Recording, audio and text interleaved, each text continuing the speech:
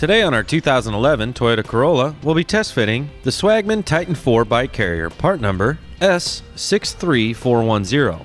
Now our vehicle is equipped with an 1.25 inch hitch, so our bike rack is set up to install in it. This bike rack is also capable of being used with the 2-inch hitch. Although when using it with a Class 1 hitch, you are limited to 2 bikes. To begin our installation, we'll install the bike rack shank into the hitch, line up the hitch pin hole, and install our anti-rattle bolt. We can then tighten it down with a wrench. After putting the safety pin in the other side of our anti-rattle bolt, that will secure our bike rack to the vehicle, and we can go ahead and give you some measurements. And our ground clearance with this bike rack is 14 inches, and from the closest point of the bike rack to the back of the vehicle is 9 inches. We'll now go ahead and unfold the bike rack mast to open our trunk. And as you can see, we can gain full cargo access with this bike rack. We'll now go ahead and open up the dual arms and undo the straps to expose our cradles.